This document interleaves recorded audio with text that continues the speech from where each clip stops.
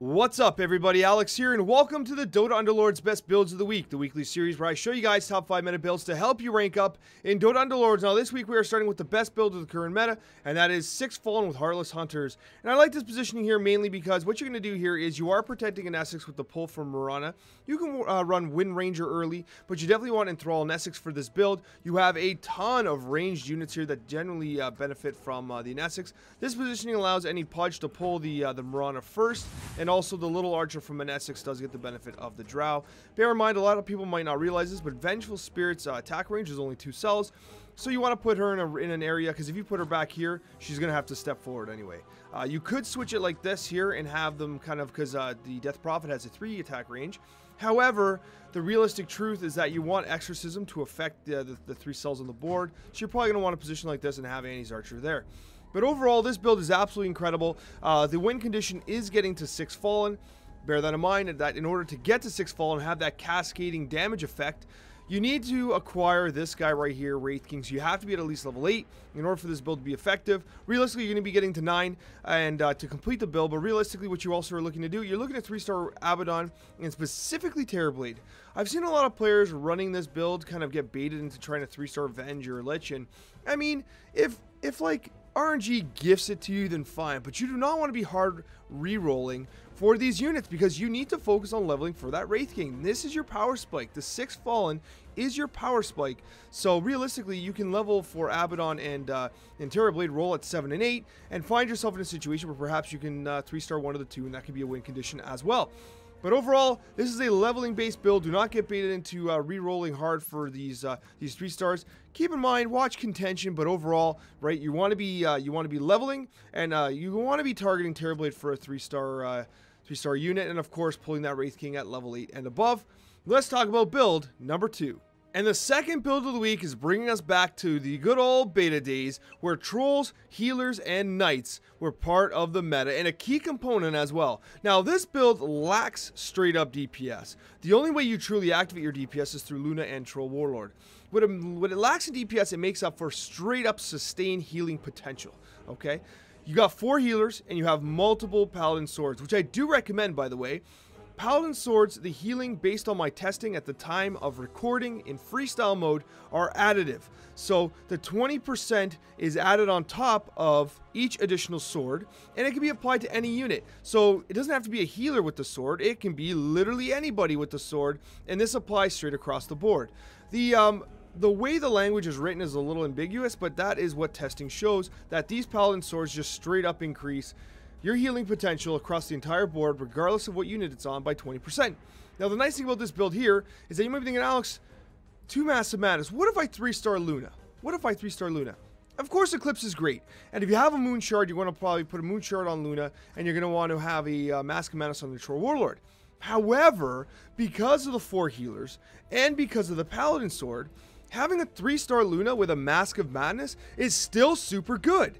In fact, I would argue that it's better than a Moon Shard because the healing impact you're going to get from the Mask of Madness is going to outpace the damage potential of Eclipse. Because at 3-star Luna, she's doing a ton of damage, and the Mask of Madness lifesteal effect is being amplified by not only the healing bonus, but from the Paladin Swords.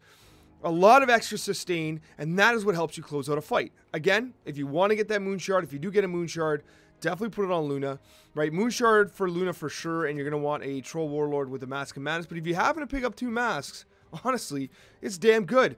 This build really surprised me. I did like, you know, a healing Underlord, like healing and stealing NO. You can even go with healing support and Essex.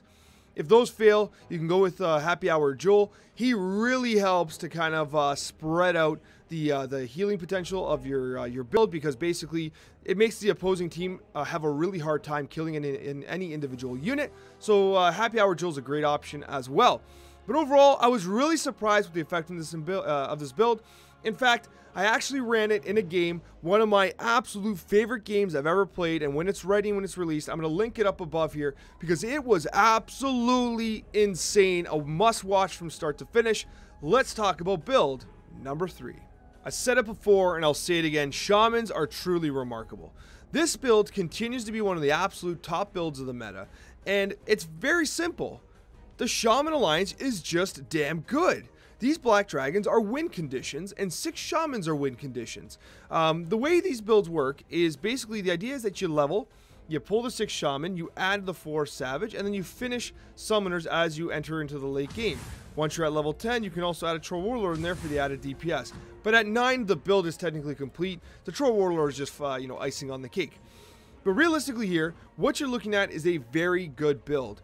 You want to run someone like, healing support in Essex because the Little Archer and the Golem drops both benefit from the Savage and the Summoner bonus. With that being said, the Enthralled unit also benefits from it as well. So Annie's an auto pick in this. Enthrall's fantastic. Enthrall's just damn good. Always take Enthrall if you have the option. But either way, Annie's the pick for this build. And what you're going to want to do is you want to focus on getting these units, into the right spot you can. The thing is that Bristleback is also a great unit, especially with the Necromicon. Fantastic situation to put the Necromicon in. Get Bristleback in there. But the realistic truth, I have been finding that Lycan and completing the Summoner bonus is a little better than the Bristleback. But if you have a Bristle and you have a Necromicron, then honestly, there's nothing wrong with taking someone like Lycan out and then putting the Bristle back in. But you will not be able to finish, unless you get to 10 and then put the Bristle and the Lycan in, you won't be able to finish Summoners. But overall, this build continues to do an amazing amount of work. The only disadvantage to it is that it is a very straightforward build from like a complexity standpoint. So a lot of people are forcing it. You're going to see games where like 3 or 4 people are going Shamans, honestly. So if you're seeing a heavy contention, steer away from it. Get a Maelstrom on one of your other builds and get that win. Let's talk about build number 4. So I've been doing a lot of testing with Poisoners, and I have come to the decision that this here might be one of the best implementations of Poisoners currently. Now there's a few things happening here that I really want to kind of spell out. First of all, we are running the Assassins. Why? Because Assassins just give us a little bit of, that added DPS potential because we have to run Queen anyway. And I think that getting Slark with 2 stars in a mask, he's an absolute fiend right now. Slark, with the current buff, is truly remarkable, worth running in almost any composition with a Mask of Madness. And of course, you want to run the Bounty Hunter as well for the evasion benefit because, hey, it's there, so why not take it? I do recommend you go Alchemist, mainly because of his Acid Spray, reducing enemy armor and doing damage over time. But of course, you do want to run your 2 Trolls as well. You're going to be having the Poisoner effect in this situation. And I also recommend Venomancer early. You can swap out Venomancer for the Viper later in the game, but there's something I want to mention here, and that is Puck. Now, Puck is a really interesting unit, and if he's at 3 stars, it's even crazier. But Puck, with an Octarine up front, will give you a situation where she's taking lots and lots of damage and just firing off illusionary orbs like crazy. At 3 stars, especially without the Dragon Alliance, because the Phase Shift, yes, it prevents damage, but what Phase Shift does is it prevents your ability to attack at 3 stars. So if you're able to get Puck to 3 stars and you have her on the front line, it's like a machine gun, especially with the Octarine. It's like a machine gun of basically illusionary orbs, and she will do like 6k damage in like 8 seconds. It's insane, absolutely insane. So Puck on the front line without dragons might actually be super awesome. If you do get Viper, you could put Viper up front, put the Puck at the back, and give Puck something like a Scythe of the Vise or a Void Stone or something like that. You would take out the Venomancer, give the Void Stone over here, and put this wherever. It doesn't matter. But probably actually, if you're gonna put it anywhere, you're gonna put it here. But anyways, so what that allows you to do is it allows you to kind of apply the poisoning bonus with the corrosive skin. And then what you're going to do is you're going to have the Puck as well. I do recommend both forms of Eno in this build. That helps you to stack the poison. The one thing this build does not have is Heartless. So what you're doing is you're kind of trying to offset the Heartless with the Assassins. So what you lose in Heartless, armor reduction damage, you're gaining in the Assassin damage. The reason why I've done this is because right now, Heartless are insanely contested. Insanely. The only alliance contested more is Shamans. So what I've been finding is there's usually, one person is usually running Assassins in any given game. But, Queen of Pain, these are units you can easily acquire. And I felt much more consistent with these units as opposed to running the Heartless. Though I think that the Heartless kind of have a higher kind of win potential when pulled off. But overall, if you can get him to 2-3 stars, he easily makes up for it by himself. So Slark by himself can make up the difference for the Heartless of, -9, for instance, with 2 Heartless with running Poison. Because Poison, of course, is physical damage. Anyways, a phenomenal build. I've been having a ton of fun with Poisoners. I really like it. Let's talk about build number 5. And for the final build of the week, we are all in on Assassins and Voids. I've been working on Assassin Voids because they are, quite frankly, my favorite build. I love Assassins. I always have. I love watching just teams melt under the pressure of Assassins. And what we've got here is we've got a build that does a whole lot of work. Let's talk about it. First of all, Enthrall and Essex. You got a runner.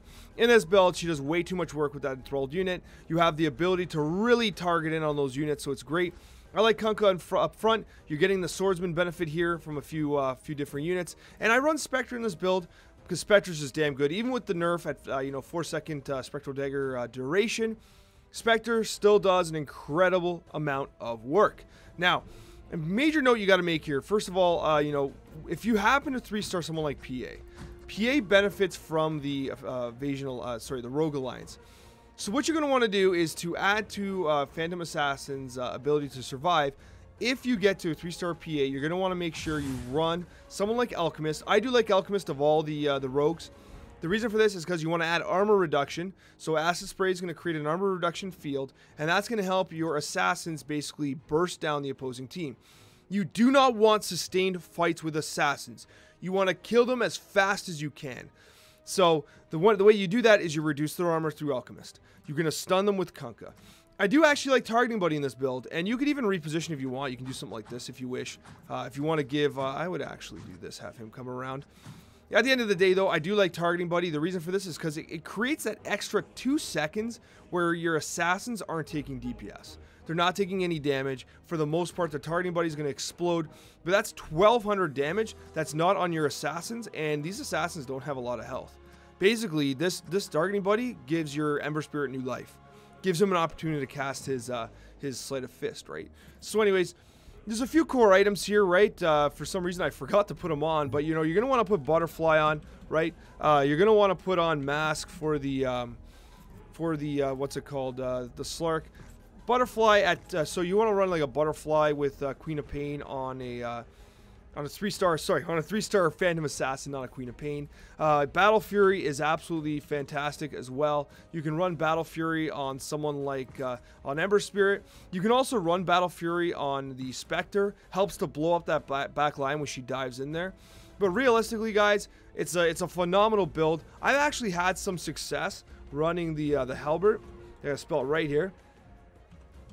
There you go. So Heaven's Halberd. I've been running Heaven Halberd on the Spectre in the early parts of the game. It gives her that added survivability to help her get a second Spectral Dagger cast, which is pretty significant. It's an incredible DPS boost, right, for those few seconds. If you're against Shaman, give her Maelstrom.